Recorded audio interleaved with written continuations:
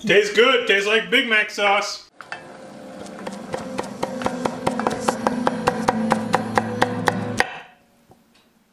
Hi, I'm Phil. Welcome to Pretty Good Cooking.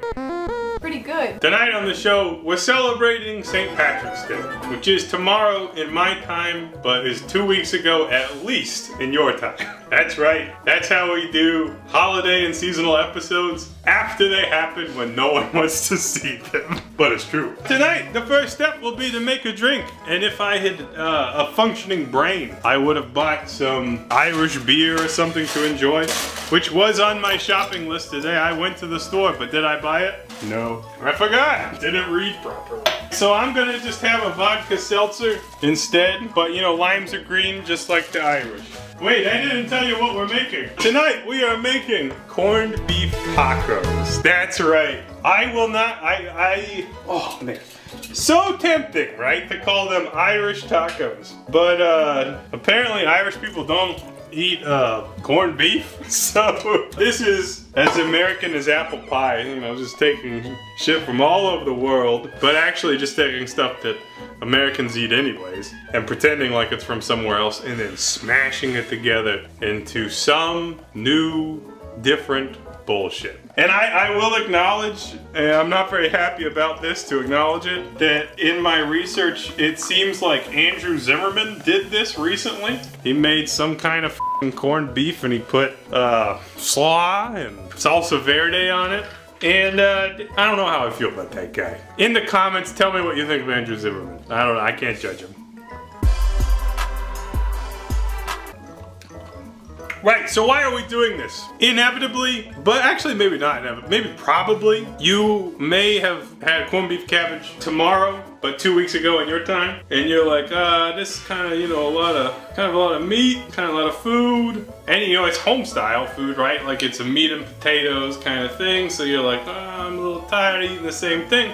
So why not put in a taco? I mean, this is, you know, like post-Thanksgiving, post-St. Patrick's Day, Easter. Yeah, Easter's a good one. This is the holiday leftover season in your time. But actually, if you had that leftover for 2 weeks, you probably shouldn't eat it at that point. You probably throw it out. So, I cooked the corned beef in a traditional way today for the purpose of using it as leftovers in tonight's show. That's how committed I am to your entertainment. All right, enough jibber jabber. In this bowl that has clearly not been used for another episode, rinse it out. Peel a carrot. Yeah, just do it. We're gonna do some stuff kind of out of order, but it's mainly because I want to have everything ready to go. So we are making a slaw, cabbage slaw. And in my instance, I have half a head of cabbage here. I cooked the other half with that corned beef, but it's a really big head of cabbage. So that's fine. So we'll cut some of this off. We're not gonna make a stupid amount of slaw today because we are wise.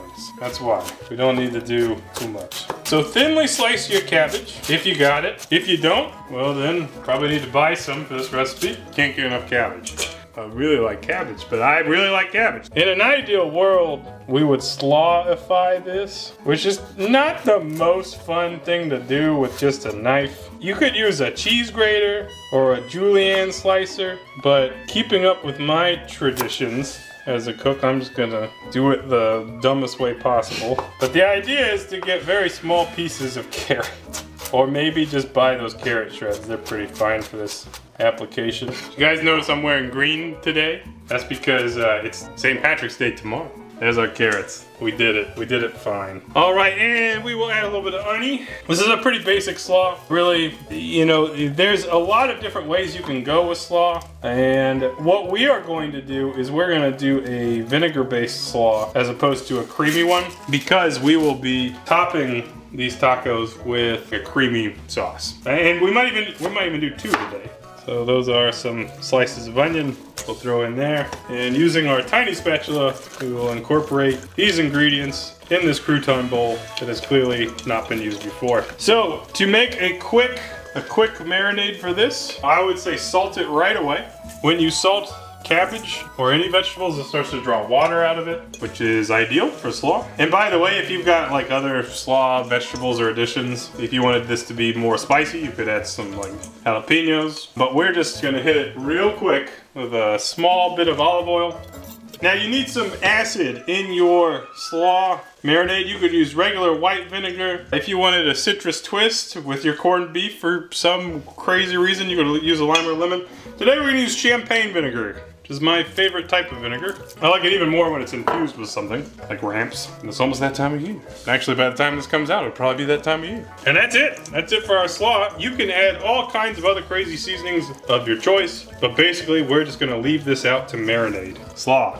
There it is, and there it goes. Next thing, we're making Thousand Island, which is a dressing named after the Thousand Islands, which are somewhere between America and Canada. It starts with half a cup of mayonnaise, and pretty much the same recipe is like all over the internet, more or less. Woo! Thousand Islands, there it is. Okay, next up, some ketchup. You want about 2 tablespoons of ketchup, which I'm gonna eyeball here. It's up to you if you wanna mix as you go, but the ketchup and mayo base. This is the base for like 1,000,000 special sauces in the world, but some of the kind of pinkish, tannish color will come from the mixing of these 2 sauces. Very exciting stuff. Next up will be sweet relish. I don't like sweet relish. I much prefer dill relish. It's the only thing I can find. And also it's probably more authentic to use sweet relish. This gives it a little bit of pickliness, which is just about the most ugly made-up word you can think of. I'll say it again.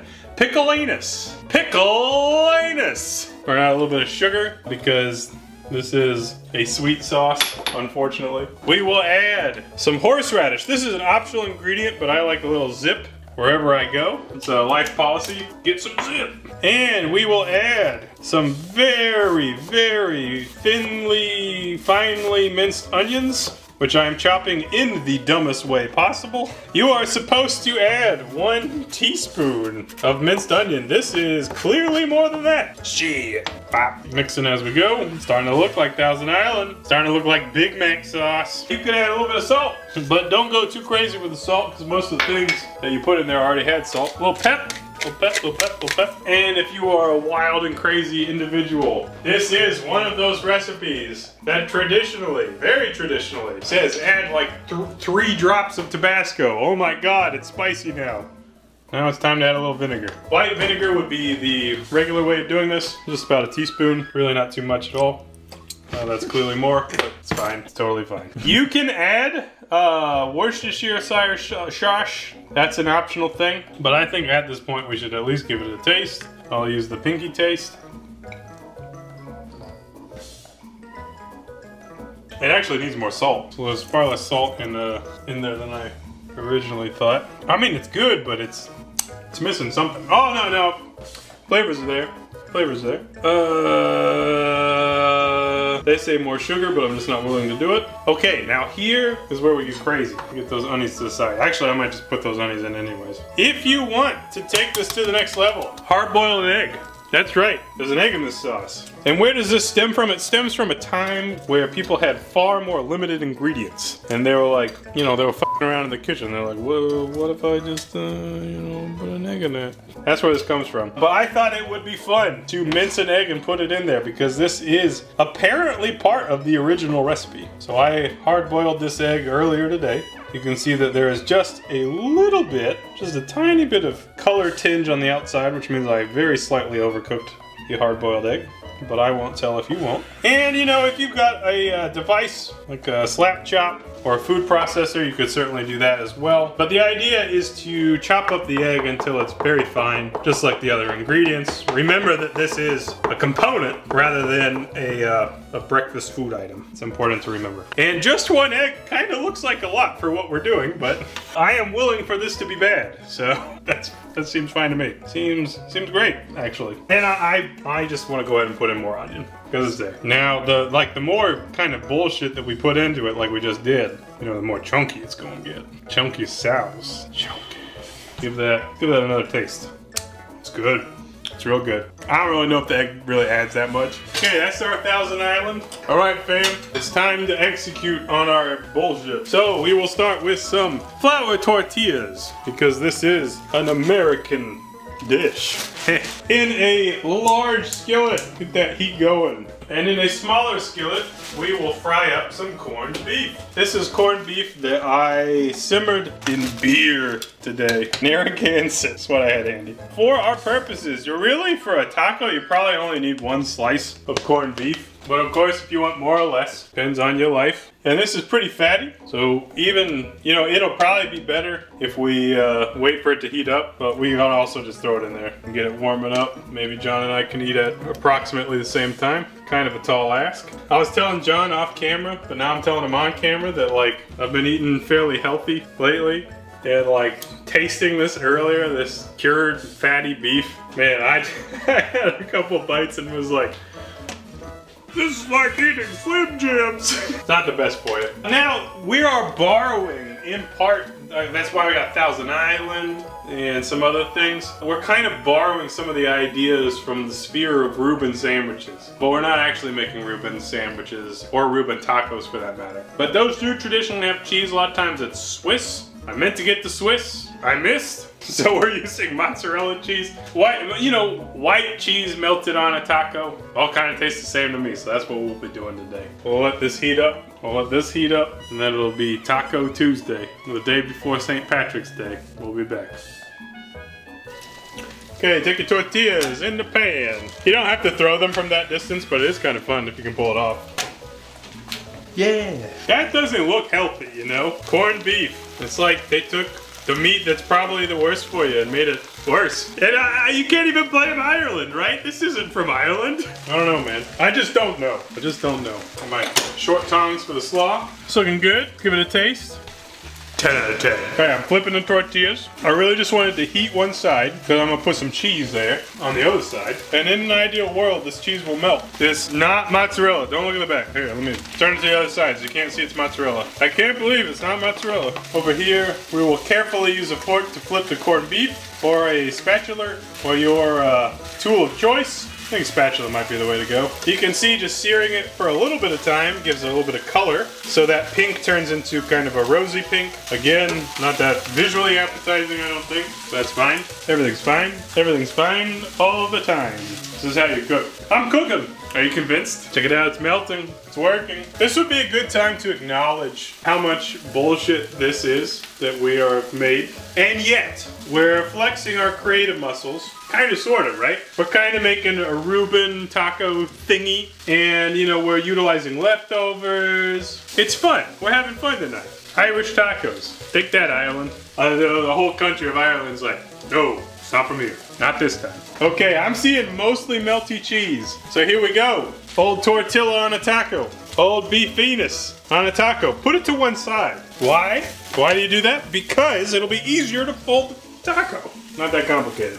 All right. If you chop up your corned beef, it'll be easier to eat. Next up, hit it with some slaw. Those crunchy vegetables with minimal nutritional value, but it'll add a depth of texture. And then we add our sauce. Our sauce. And by the way, I got another sauce. I have this horseradish sauce made in a sour cream container. So we're gonna have a depth of flavor. And I tell you what, if you serve that up Taco Tuesday to all your uninteresting friends, of which I have none, so I don't know what that's like, they'd probably be like, yeah, that's pretty good. As they, down 6 Moscow mules or something. But here is our corned beef tacos, made for your pleasure and entertainment, and our sustenance, and our flag, and our country. All right, let's try that Thousand Island, which I did not get the meat on there evenly, so I gotta flip her around.